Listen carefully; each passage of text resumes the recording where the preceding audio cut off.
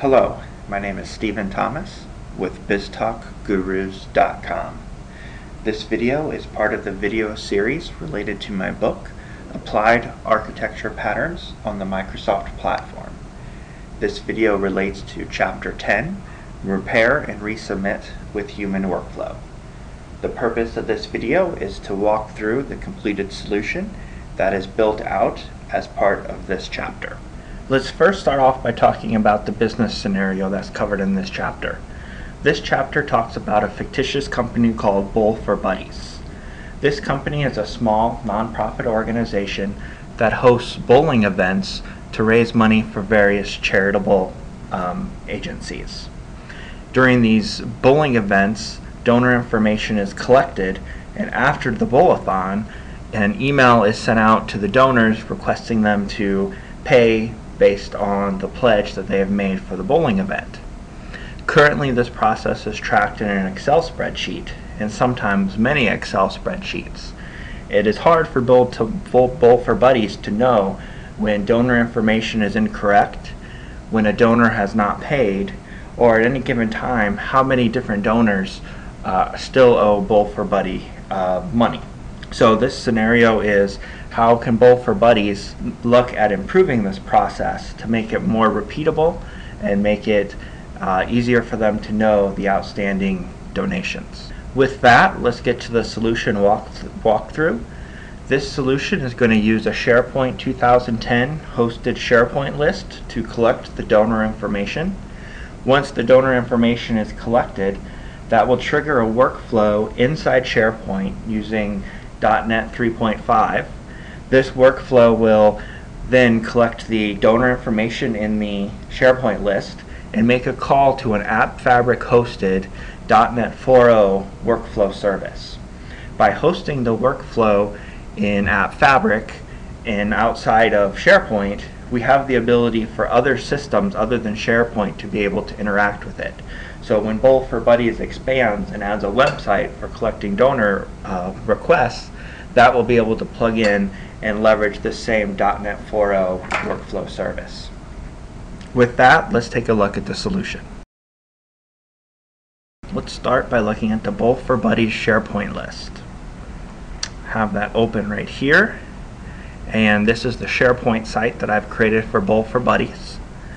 Now let's click on our donation customers list, and you'll see here at the top we have various fields that we've defined to structure what a donation request would look like for Bowls for Buddies. And we have various fields here, as well as an error field, which we will see populated later in the event that there's an error in the processing of that user record. So let's just start off. Let's go ahead and create a new item. I'm going to go ahead and leave the ID field blank, so that's going to be auto-populated. For name, I'm just going to put my name. Just going to use some fake email address at BizTalkGurus.com. Just some generic phone number. I'm going to donate $2. Leave bowling score blank, or that's required. Let's set a bowling score.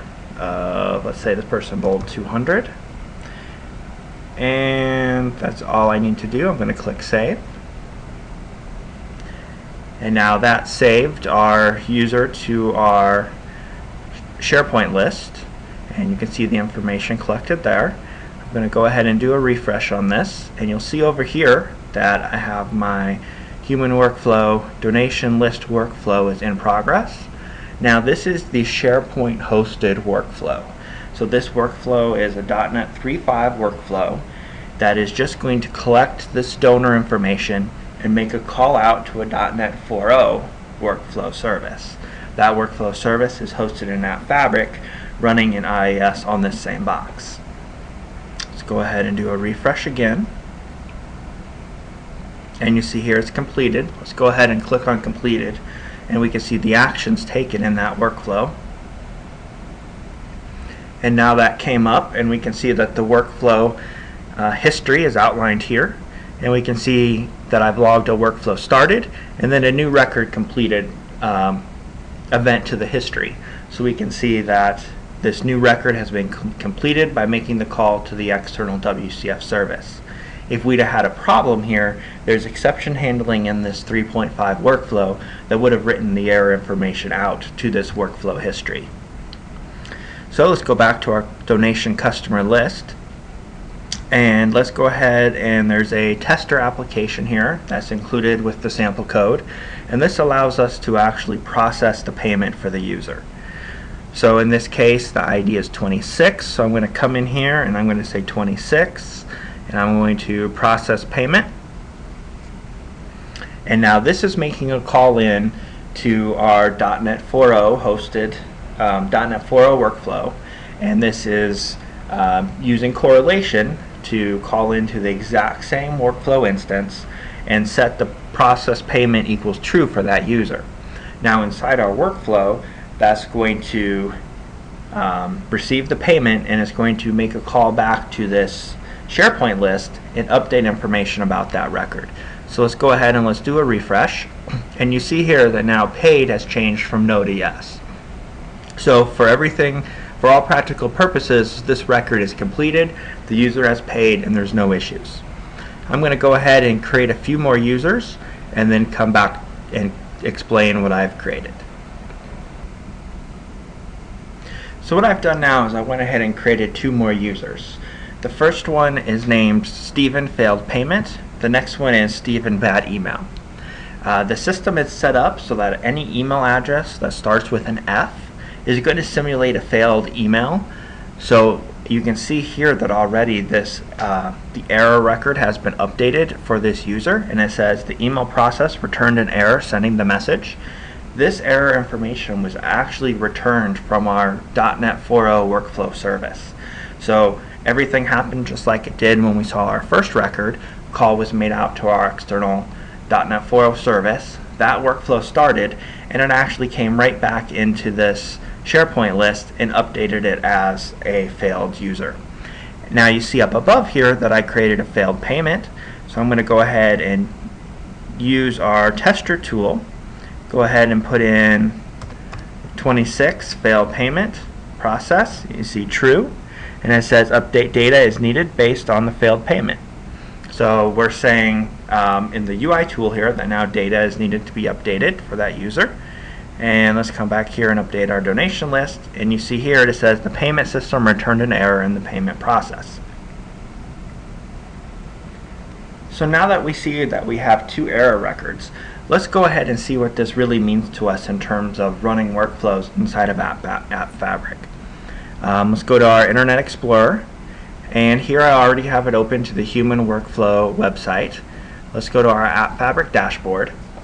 So now we have 2 records that are in the error status, and we'll see here that we have various numbers of records in the idle state. I'm going to click on that, and here are the various different process payment workflows that I have running that have moved into the idle state.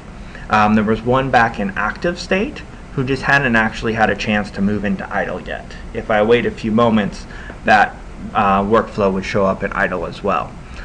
Each one of these idled workflow represents a payment that is in flight. Either some sort of error in the email of that user or some sort of error in the payment processing of that user. Now there's more than 2 here because I've been running this demo for more than once, so these represent various different times that I've ran the demo. But right here you can see my Windows time is 10:21 a.m. and this record was created at 10:17. Let's do a refresh, and we still have our 7 in there, and this one was at 10:16. So these would represent the 2 that I've created on the Sharepoint list that have failed payments. So let's go back to our donation customer and let's fix an error on this user. So let's go ahead and edit this user. Instead of fail, make it not fail for an email. And then for this purposes of this demo, I have this reprocess flag down here that I have to check in order to have it actually send this data back into the workflow service. There's various different ways to handle this. For simplicity, I simply have a reprocess flag here that the donor, the person updating this record, would need to check that record. and let's click Save. And now that should be reprocessing it, and you see over here on the right that the human workflow donation list workflow is in progress. Let's go ahead and click on that and see what's going on with that. And you can see here the workflow started, and in this case the update record has completed. So there's different logic inside our .NET 3.5 workflow that says if I'm a new record, I need to create a new .NET 4.0 workflow, and it says if I'm an update to an existing record, I need to use correlation and call into an existing workflow instance that's already running. So now let's go ahead and let's process payment for this user. That user ID was 29. Let's go to our test app. Let's put in 29. I'm going to say it's a successful payment, and now process payment result equals true. Going to do a refresh over here, and sure enough, paid is changed from no to yes. Now, if at any point through our process we tried to do something out of order, so let's say I come in and this user up here is already paid for 26, and let's say I go to 26 and I try to process his payment again, we're going to get an exception, because this is when our service is trying to call in and look for a workflow instance for ID 26, but there is no workflow instance because it has all been completed successfully. So what we've seen here is a high-level overview of this solution in action. This is a pretty complex solution to actually set up, although we go through it step by step in the book. It involves, setting up Sharepoint 2010 and getting Workflow 3.5 and Workflow 4 and AppFabric, all that to work on the same box. This definitely took me a long time to get right and get to work, so that's why I thought showing it here would be a good way for people to see this solution in action. Let's take just a few minutes and take a look at the code. This code is all available for download. Even if you haven't purchased our book, you can still download the code through biztalkgurus.com.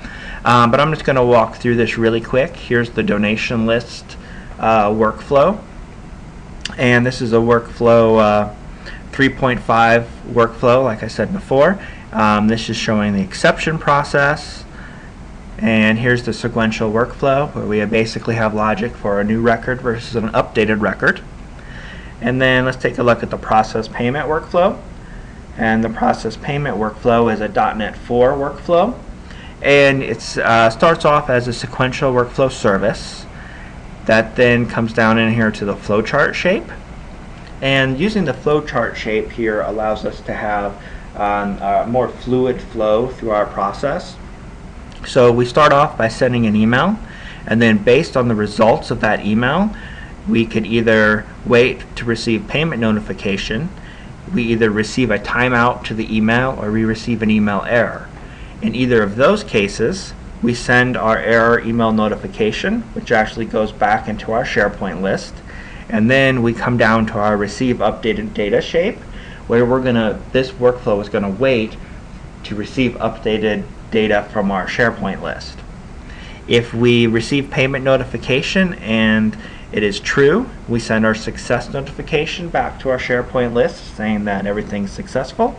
If we receive payment notification that's false, so either we have a timeout, which for purposes of the demo is set to 2 minutes, or we use our testing tool to actually say a failed payment, then we come back to the same send error notification and the same receive update data shapes. So by using the flowchart, we're able to reuse these same logic by just drawing the shapes in a fluid pattern. So this was just intended to be a very quick overview. Like I said, this code is available for download on biztalkgurus.com. I hope you've enjoyed this solution walkthrough of Chapter 10 from our book, Applied Architecture Patterns on the Microsoft Platform. If you like what you see, please check out our book on Amazon.com or PacketPub.com. Thank you.